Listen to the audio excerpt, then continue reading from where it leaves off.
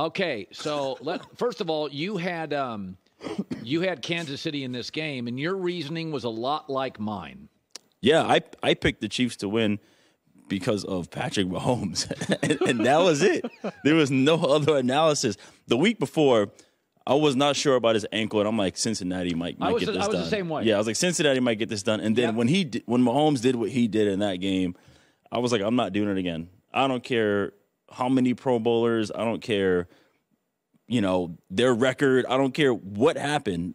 I was like, if someone can do it, if someone could put on the cape, it is Patrick Mahomes. One of the things Eagle fans are not addressing, and maybe because it's painful, on 2 different red zone plays, they didn't have a defender within 10 yards. They got out-coached. And Sirianni had a good game plan. Defensively, they were – you know how hard it is, Will, in the red zone? It's ridiculous, yeah. To be open by 12 yards. Well, it's hard. No, it's not hard to be open in the red zone because what happens is in the red zone, the field is wider than it is longer. So there's more width for offense to play with. And right, I think the player's talking about, they scored a touchdown on the same play, 1 to each side. Both wide open. Both wide open, because here's what's hard is that they were running motion all game, right? Yeah. The jet motion. You have zoom motion, which is just the receiver goes across. You have jet motion where he is sprinting across. You have ZN where he is jogging in. Zoom motion, you have time to adjust because he's not sprinting across, okay, I'm going to stay with it or I'm going to rock and roll a slingshot it. In this case, they kept running jet motion. And so what happened was the key is on jet motion, you still have to keep your eye on the guy. And we always say we don't really pass it off until they pass the tackle or the center. But jet motion, you have to go now. So the fact that they kept anticipating the jet motion, they got it all game. They're like, okay, let's communicate this early so we can be on it and stop it on the other side. But what happened was the receivers did a great job of sprinting. So once the DB took the eye off, boom, they turned around and it was wide open. It was a great game planning, setting them up all game long. Okay, so you're a DB. I do not like the rugby scrum. I think it's not in the spirit of the game. I think the NFL has tweaked rules forever. I give the Eagles credit for finding a loophole. Now it's up for the IRS to close the loophole, and this is what teams do. I mean, people copied the Wildcat. So that was hiking the ball to a running back. Right. But everybody in the league next year is going to use this 6 times a game. I don't like it. It's not good for offense. I think guys could get hurt. I don't think this is what football's about. How do you view it? I think the scrum is football, but I heard that what the Eagles are doing, they're like rolling, starting, almost like they're all offsides is what they're doing. Like the ball's not snapped, but they're taking off. So I think that's the issue. I think Cam Haywood. You like that play? Man, it is what it is. Teams will start using this on 3rd down, 2nd down. That's not what the league wants. Well, then the league should fix it, but I don't have like a huge issue. Now, if guys are all sides and are getting a rolling start, then okay, I get that's illegal. Exactly. That's illegal in that part. Okay, so you have experience as a Giant. My feeling about New York has always been this. New York's hard, even for the wealthy. You're waiting in line. Traffic is hard. Going to games is hard. The weather's harsh. New York is different than the West Coast. Our weather's good. You can hide in Malibu. Nobody sees you. A lot of people work off hours in Hollywood. It's an easier city. So in New York, they just want you to care deeply. If you win, they love you. If you lose, they'll defend you. But you got to be all in on this crap. It took them an hour and a half to get to the stadium. That's why there's a lot of arguments. Yeah, but I'm saying there's an angst in New York. They'll support you forever.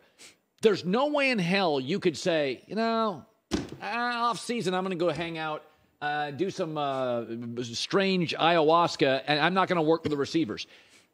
I think Aaron would make them better, but that's sort of above the fray. Remember when you RELAX? Nobody wants to hear in New York relax. They want you to. My wife doesn't like when I say relax. No, right? It comes across as condescending. Yeah, exactly. You're hyper. You're out of your mind. I'm reasonable. That's what react. So I think Aaron would win games and they would like him. I'll say this first of all.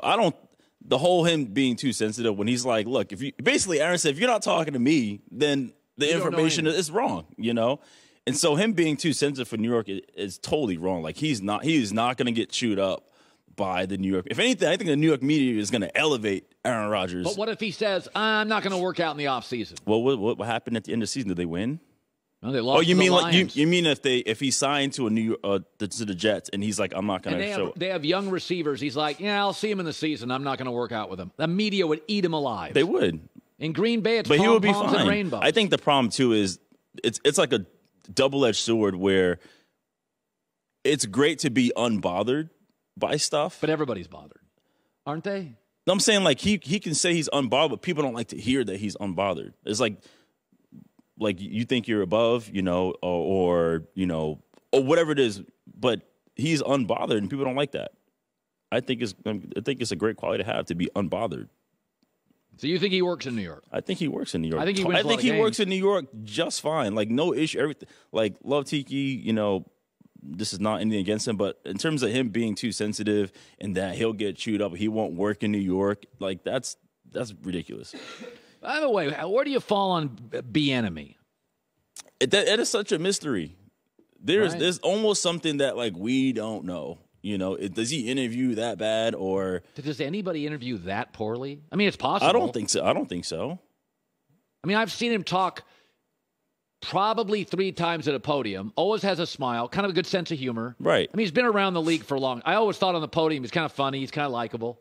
He's not like unless he's harsh. Yeah, unless he truly like his main desire is like I want to leave and be a head coach, then that's cool. But honestly, life is good. Like you know what? Can we get Bieniemy on the show? Put him on tomorrow. I think it's interesting. When I've seen him talk, I think he comes across as likable. I don't know him. Yeah, I don't know him either. But right now I'm like, if I'm him, like life is good. Like why would I leave Kansas City to be a coordinator for Sam Howell? I don't get that at all. Why would I? Like I said, unless his true desire is like, hey, I want to leave. I want to do my own thing. I want to, go somewhere else. But right now, like, why would I leave? Maybe he is the successor. How old is he? How old is 40 something? Is he 30, 50? I mean, he's like his runway's not ending. Like, yeah, let me enjoy this experience. I'm not leaving. He's 53. Somebody told me like a couple years ago he wasn't a great interview, but I would say, is Matt Patricia? I mean, seriously. Like, not everybody's a guy. But here's what's hard about the league too is not just for coaches but players as well, or even executives. It's all personal preference. It is. It's who do you want? It's all personal preference. Someone could be super qualified, and obviously this is a huge case in terms of like hiring African American coaches sure. or executives. It's personal preference, and that's what's very, very, very, very difficult. What worried me a little bit is that the Bears GM worked with him in Kansas City and did not interview him for the job in Chicago. That was weird. You'd bring him over for an interview. Now, duly noted, I was told Bill Polian ran the coaching through the McCaskies. Bill Polian did it, and he knew Eberflus. But I thought that was odd. But that Poles, was it Ryan Poles? Ryan Poles, yeah. I played with Ryan at BC. Oh, you know him? Yeah, I played with him at Boston College. Yeah. How about that? Yeah, did you just drop that, right? You didn't lead with that? You buried the lead. I had no idea right there. I didn't know we were going to talk about the Bears. Okay, let's stay on the Bears. My theory is it doesn't take long to spot greatness or awful. You could tell Zach Wilson early wasn't going to work. I could tell Herbert first half of the first game was good. Launch, yeah. Okay. Justin Fields is neither. He's not terrible and he's not great. It's unknown. I think it's kind of known. It's kind of known? I think he struggles throwing accurately on a consistent level. Do you think he was given an actual, like we got to see, like, the best of him at any point? I feel like there's been a lot of, I got 2 years now. I feel like there's been a lot of, like, experimenting, trying to figure out, like, what offense can we do? Okay, so here's my thing. I think Luke Getsy's a pretty good coordinator. But here's what I don't like hearing. He didn't have anything to work with. All right. Cole Kmet's a better tight end than anybody the Giants have. And Mooney is great. Thank you. And Chase Claypool and Mooney would both start for the Giants. PFF has the Bears O-line ranked 14th, the Giants 30th. Herbert's outstanding running back. Well, their two backs are Bs, Saquon's an A, but they have serviceable backs. So they have serviceable backs, a better tight end, a better receiving core, and a better O-line than the Giants. And the Giants got into the playoffs in a tougher division and won a playoff game. I'm tired of hearing about he's got nothing. Mooney's out. He's probably a 2, but he's an outstanding 2. I love Mooney, yeah. And so Cole Kmet's good. Claypool came there and disappeared. I'm not saying I'm 60-40, Justin's going to work. I got 2 years here. They lost 10 straight. I think he played 8 of the 10. Mm-hmm. I'm starting to doubt it. A little? 2 years? Right. Before Burrow got hurt as a rookie, Bengals O-line was trash, no Jamar Chase. A coach nobody liked, Zach Taylor at the time. Before he got hurt, he threw for 400 once and 300, I think 3 times. And he was completing like 65% of his throws. but he's in that category of like, man, he's one of the, he was the for sure can't miss guy. But I'm hearing, so my takeaway is 2 years, here's what I know. He's not that, and he's not terrible.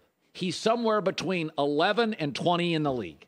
And that's fine. That's a starter. That's fine, yeah. But I would make calls on a quarterback 11 to 20. There is no question he's making calls. I think Would you make calls? Yeah, the Bears right now, I think where they're sitting at in the draft, they have the league hostage. Like they can do so much right there where they are. And then in terms of the hard thing too is like with Justin Fields, like that's not Ryan Poles' guy. You know, he didn't draft him. So that's why anything can happen. You know, does he want to? And the cool thing too, you can draft a QB and still build your team. You know what I'm saying? So that's the benefit nowadays too. Like back then, you couldn't do that. You draft a quarterback high, you know, it's going to tear up your pocket. So you can't really build a team around him. So you can get your QB and you can still get your pass rusher in this draft and still build your team. If I was Atlanta, I would call today on Justin Fields. In that division, I would call today. Right. That makes sense because what Mariota did, you know, is in Tennessee.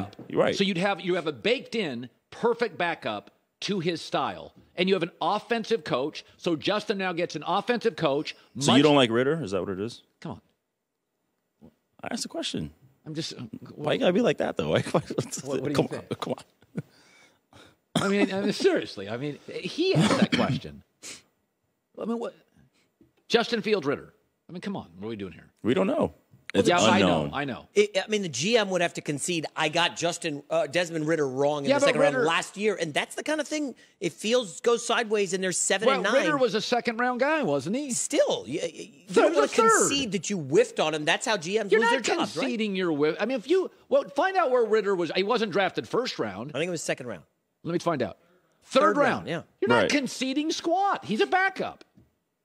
I mean, yeah, conceding you made a mistake is Zach Wilson. Well, he's been given 2 years. I'm telling you, right, full-time starter.